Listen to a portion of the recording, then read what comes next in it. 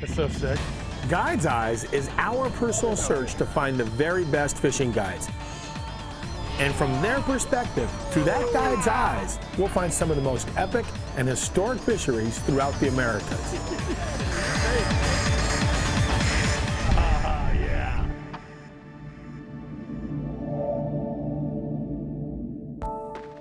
39, 40-degree water? That is cold, bro. It doesn't look as cold as it is, but that is brutal, man. That's like ice water. It is. It's just about freezing. I was invited to come fishing with one of the best guides in the Branson area, Eric Olliverson. And this guy, he's a tournament fisherman, he's a local guide, and really he has a reputation in this area of being a guy that just flat catches them wherever he goes. Come on, I'm snagged on the ice right now, I can't get through it. We need an icebreaker. Insane. Bad weather scenario, these nasty fronts, and most importantly, water temperatures plummeting lower than anybody in these areas have seen.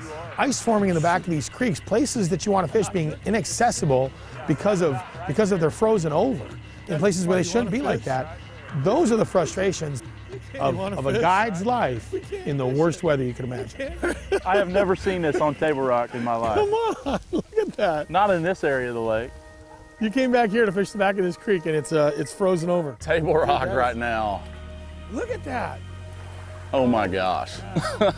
This is not what I was expecting Table Rock to be this time of year. You know, typically this is one of those times that it's a shoe-in. You know, February, this is one of my favorite times to fish. You catch a lot of fish, you catch a lot of giant fish. Some of our biggest fish on Table Rock are being caught usually in this month. 120 plus bass days in April last year. And I mean, half of them keepers.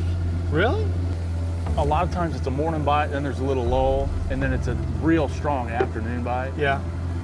A guide's life isn't always easy. You know, you think we go to these great places, great times, and this was a great place. And it would have been a great time if we wouldn't have had these just nasty fronts knocking the water down to where the backs of creeks are frozen. Things that the locals have never seen, where lakes around here are freezing completely over, and Eric's like, man, we got to go somewhere the shad are not dying. A novel concept, throwing an Alabama rig on this lake. I bet you they've never seen this before. Imagine that, right? Imagine that. This is what's exposed all the giants on all these great, wonderful lakes. That it has, hasn't it? It's kind of taken all the little pet tricks away, really. Well, typically in February, we think lots of fish and we think lots of big fish. I mean, it's not uncommon at all for folks who don't get a chance to fish very often to come out here and catch a fish of a lifetime. So my game plan really going into this was to key in on those deep trees, like we always do every year, to key in on brush piles, fishing deep structure, where you think of lots of fish being ganged up and a lot of different sizes. Basically, I'm keeping a boat anywhere from 60 to 80 foot. I mean, pretty much all day, that's where we're going to be. The boat's going to be in 60 to 80? 60 to 80, pretty much the whole day. And what we're going to be fishing today, Byron, is all these areas are basically just staging areas where these fish winter. And you know, they're deep cedar trees. There's still a lot of the limbs left on all these trees, and it's basically like a bass condo. And I mean, typically when you catch one, there's about 20 more that live in these giant trees. So really? Yeah, and it's funny because so they're just stacked right now. Oh yeah, yeah, and you'll fish a whole row of trees, and it's funny because most of the population will live in just one giant tree, and you'll catch, literally, you can catch 30 pounds off of one giant tree. No kidding? Yeah. Hey, look at that water temperature. It's all the way up to 43 degrees. Man. Heat wave. We may see 44 today. You know, looking, graphing at these fish, seeing them down there, that was the most frustrating part of the whole deal, is not only finding the bait, but seeing the fish literally on those Lowrance units, watching those fish streaking. I know for a fact that our baits were within a foot of a lot of these bass's mouths, and you couldn't do nothing to turn that light switch on. Come on, something happened.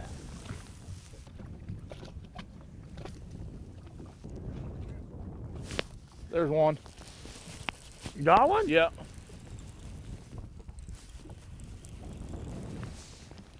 Look at there. Is it a big one? That feels like a decent one. I'm gonna fire in behind you. See, there's a school of them. Yeah. Woo! A little largemouth. He just felt good. Let's see, there's a stack of them over there.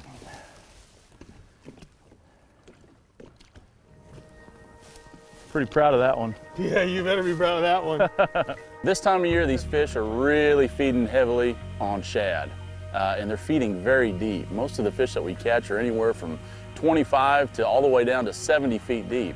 And this is really the most consistent bite on our lakes. You got another one? Yeah. That's a better one. Dude. Oh, you fired that school up. You got that school fired up all right. Look at that. Oh yeah, that's a nice one. Not as big as I thought. He's a nice little fat spot. Dude, God, look how fat they are. Look at them suckers are down there eating that shad. They are chewing. What a beautiful fish, man. This time of year, they just get like footballs, man. They're wider than they are long. Look at him. Yeah, he is a little studly fat thing. How fat he is. Fat.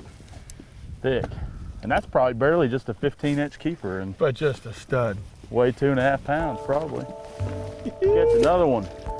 Good, you got a little school going. Right out there, huh? Yeah. Get another one. That's 2 off this spot. You don't realize that connection he has to his family until you go to his house and you see those 4 girls and his beautiful wife running around, you know, just embracing what he does. Did you steal one of my swim baits? Yeah.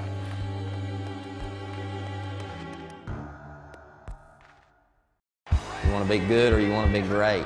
Randy Howell's classic win turned on a game-time decision. And I just got the overwhelming urge to turn around. And his decision to tie on his Livingston crankbait. I caught a lot of fish on that bait. He choked the Livingston, baby. Look at that. The Howler Dream Master Classic helped Randy climb from 11th to 1st on the final day to win the most coveted trophy in fishing. The Howler Dream Master Classic from Livingston Lures. Order it now at Bass Pro Shops. I'm Dr. Doug Jordan.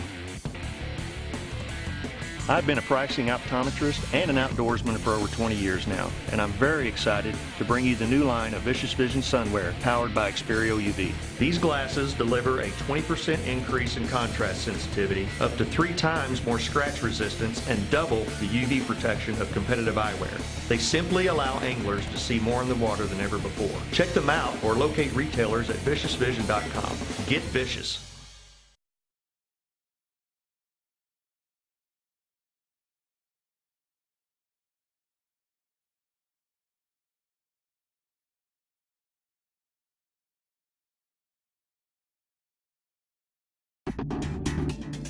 Guide's Eyes is brought to you by Mercury Marine, celebrating 75 years of marine excellence. Livingston Lures, the difference is clear. And by Power Pole, swift, silent, secure. I love fishing out here on days like this. Am I in the right spot? Yeah, yeah. Want to see me get snagged? This Vicious Vision subsurface moment is all about a family guy first and a fisherman second. Eric is ingrained in the fabric of guiding. He's a kid that was inspired to guide before he was 10 years old by a guy who's a legend on the White River, Bill Olliverson. So it's really neat to see Eric talk about his grandfather, a guy that really took his passion and love for fishing and embedded it in his grandson, Eric. After a long day out on the water, it's pretty wild, especially like when I get cranking. It's a busy time. I'm running 2 to 3 trips every day, and a lot of times, you know, my mornings start 4:30, 5 o'clock in the morning, and this is the part of really guiding that most people don't see is the work after you get home. I mean, we're out there all day, and you can't really answer phone calls, or if I do, it's real quick. And so the end of the day is catching up on emails, returning phone calls, gearing up for the next day. Like we were throwing an Alabama rig today, so now I've got to rig up 4 or 5 of these at least for tomorrow, and it's very time consuming. So a lot of times what I'll do is I'll have my kids come out in the garage and just hang out with me. That way I get some time with them, because when guide season starts, it's, you know, I don't see a whole lot of my family other than in the evening time. So I really, you know, that's why we got kids' toys and stuff out in the garage, because it becomes a playhouse. It's my playhouse and my kids' playhouse too. Did you steal one of my swim baits? Yeah. Okay, now I feel good again.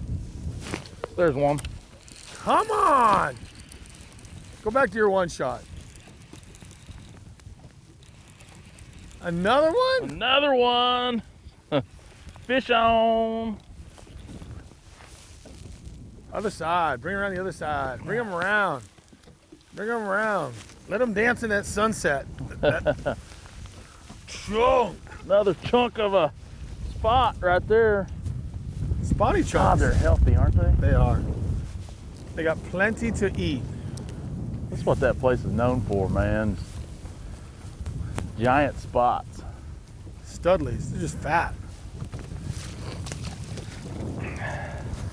Ah! Hit the rock again? You know, or just free swimming? I did not. It was free swimming. I kind of out there, it felt like it was about 35, 40 foot.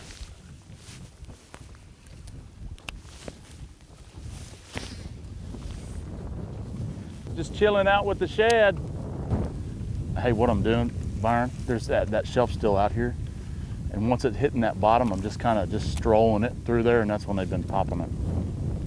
So you're letting it sit on the bottom? Just as soon as it kind of hits the bottom, yeah, I'm letting it, I just ease it up real slow and just kind of, just letting it hang out right there. Hang out right there. There's one. Under the boat? Under the boat. Come on! You're killing me. Ow! Jeez, I'm right here. Little guy. Dude, they're biting. Look how fat they are. That one choked it pretty good. That one was under the boat, dude. He was straight up underneath the boat. Dude, we're out here in 100 foot of water. He's under the boat. I know, isn't that crazy? Little Kitex. I'm starting to envy your little swim baits. Yeah. They work okay. They work okay. And we finally started getting bit. I should say he finally started getting bit in the evening. Somehow he's actually getting lucky enough to get these fish to still clobber his bait in the middle of a complete shad gorging from this very unusual shad die-off that we're experiencing with this freezing cold water on Table Rock. But in looking at the weather, it's going to be on tomorrow. It's going to be the day to get back out there, and we are going to wreck them early. Day 2, crack of dawn. Let's go blast them. Look at this. This is better. This is a lot better. It feels like we got the lake to ourselves today. Dude, I'm telling you, this is what Table Rock's all about right here. You get these kind of conditions, and we're going to have it all to ourselves today. Yeah. Try to pull some of these big ones out of here. Cool. Looking forward to it. Let's go.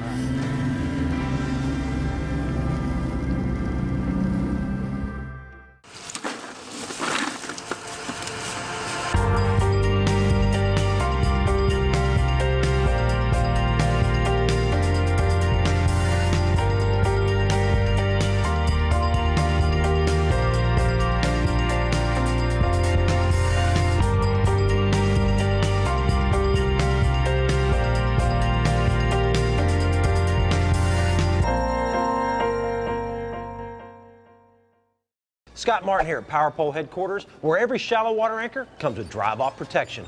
What's up, Z? Oh, hey, Scott. How have they perfected the science of drive-off protection? Come on, I'll show you.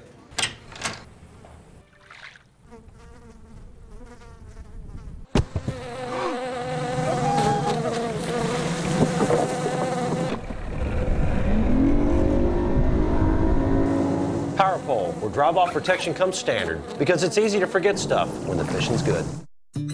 Jose Wahebi always made time to make fishing dreams come true for kids facing incredible challenges. Oh, man. That important work will continue into the future with your help when you contribute to the Jose Wehebe Spanish Fly Memorial Foundation. 100% of the proceeds go toward making fishing wishes come true. That's a big barracuda. Wow. Visit josewehebefoundation.org and see how you can help his great work continue.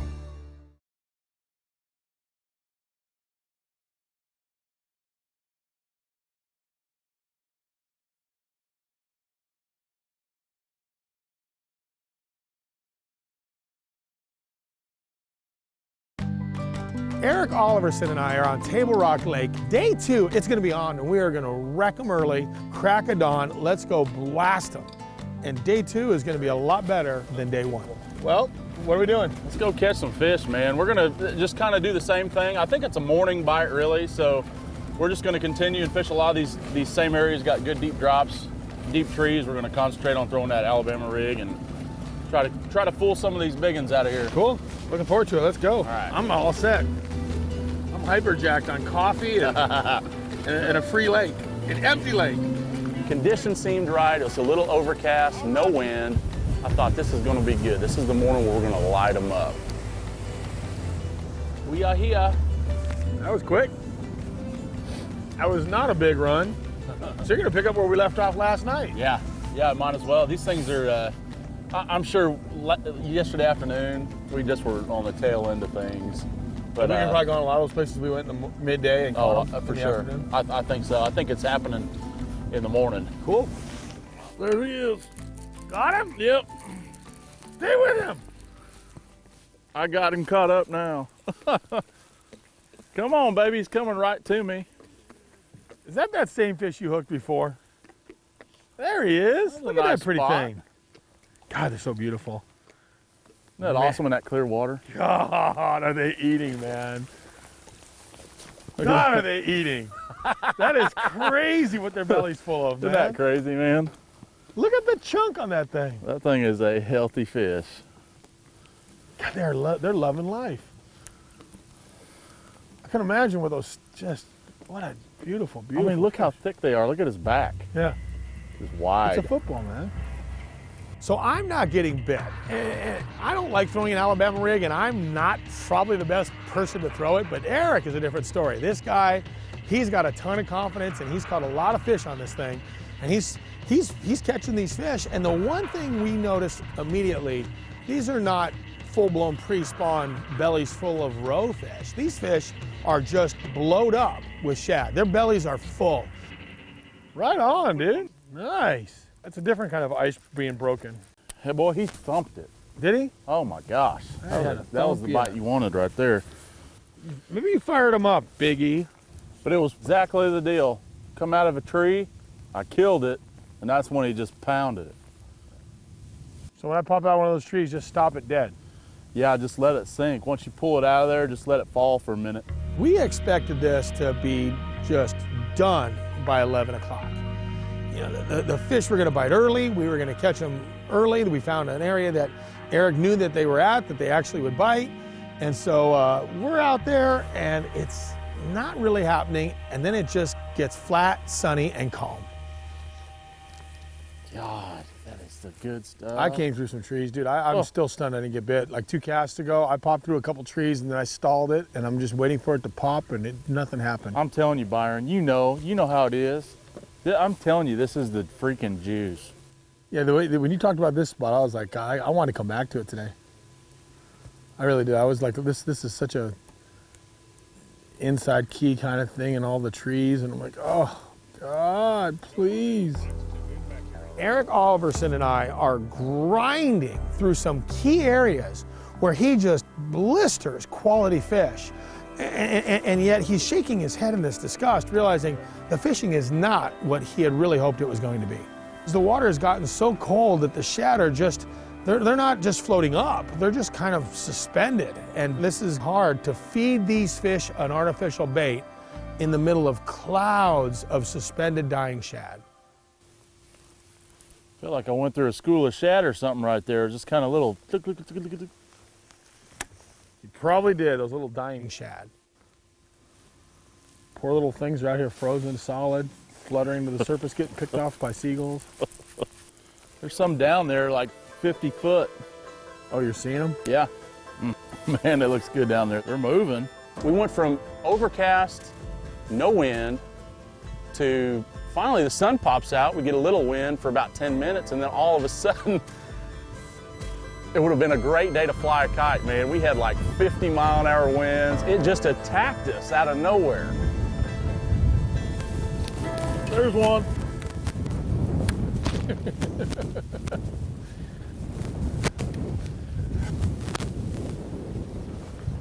Woo! Bring that one in. Let me get the trolling motor. You run that. Bring that fish in. Oh, I thought he was a lot bigger than that. Another spot. Another fat in this glorious windy day. As we grind away at him. Dude, grinding away. Unbelievable. And you want so badly to see this place show itself off for what it can be and what Eric can do here. And yet we're still trying to make this work. It's not anybody's fault. It's that frustration of a guide's life in the worst weather you can imagine. Oh, look at that. You got him? Yeah.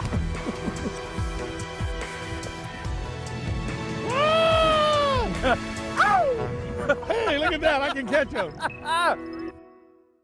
There are two kinds of people who fish. Those who simply fish and those who fish like pros. To tell them apart, just look at their engines. Pros choose Mercury because nothing beats a Mercury Pro XS when it comes to hole shot, acceleration, top speed, and reliability. And no one beats a Mercury dealer when it comes to service and support. Mercury Pro XS, the top choice of pros for those who fish like a pro. It's good to have Mercury behind you. When is a bass boat not just another bass boat? When it's a Triton, that's when. Triton bass boats are designed from the ground up for stability, safety, comfort, and fishability. All Triton bass boats are packed from bow to stern with exclusive features important to fishermen whether you're a weekend angler or a touring professional. When you need a boat that's not just another bass boat, think Triton.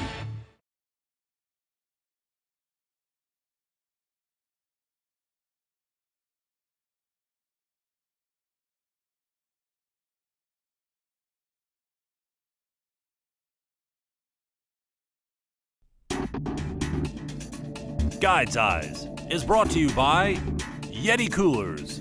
Wildly stronger, keep ice longer. Triton Boats. We take America fishing. And by Vicious Vision. Get vicious.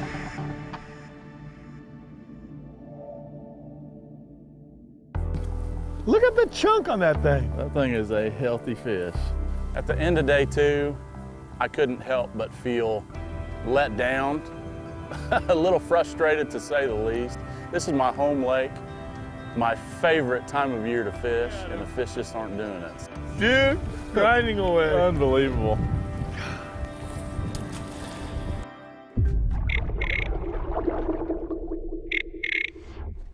Mama. Look, let's fix it. Mama. Honey, why don't you tell them your claim to fame on the gummy worm? No, I asked Eric, what do crappie like to bite? What is it that they're biting? He said it's the bright color. Well, we had been eating sour gummy worms all day, and I said, and I hadn't caught anything. And we all were having a blast. And everybody else was catching 20-some, and I had caught 0. So I said, I'm going to throw this sour gummy worm in. And he said, there's no way they're going to bite that. So I hooked it up, threw it in, and within 5 seconds, I'd caught one. Oh, Lord, I never let it down, and then she caught another one. It's funny. So day 3, and Eric's like, man, we got to go somewhere the shad are not dying, where there's not what we see here in the water. And I got an idea. You know, let's put it on the trailer, and let's go over to Bull Shoals, and we'll go to the upper end of Bull Shoals where the river's at, and at least there we'll have a stable environment. You know, that's got to be the place. Incredible fishing, and normally you can get bit and catch several different species. We've got white bass, striper, crappie, walleye, largemouth, smallmouth, spotted bass, a whole bunch of everything, and there's a ton of them up there. Dude, you are changing up on me. Well, you're the change-up guy. You love it. You're like a gypsy. You're a traveling gypsy guide. We have to do what we have to do, you pull up the stakes and you say, let's roll to another location. Well, you know, the beauty of it down here is we've got 3 incredible lakes, and they're always going to be biting somewhere. And it was not happening over there. So you'll go from Table Rock and you'll say, I got another little creek I want to go to. Right. Problem is, it's got a trailer over to. Yeah. But you know what? We're always within a half hour of where we always put in. I feel for Eric because this is a guide's life. This is what a guy that does this profession like he does. He's like, man, I've been here before, and there's days where you hit home runs out of the park, and days where that ball is coming across the mound, and you could swing 1,000,000 times, you'll never get a bat on it. And that's the frustration that I saw, is a guy that is such a good angler and such a confident angler who's got all the mechanics down. He knows exactly where he wants to put the boat, and the fish just don't cooperate. Hey, look at that, I can catch him. Even though it didn't happen this time on either lake, Table Rock or Bull Shoals, it's still my favorite place to fish. I can't wait, because in 3 or 4 days, after all this stuff blows over and the water temperature starts coming up a little bit, these shad start floating down the river, it's going to be an incredible fishery again. We just kind of landed on top of a little sore spot.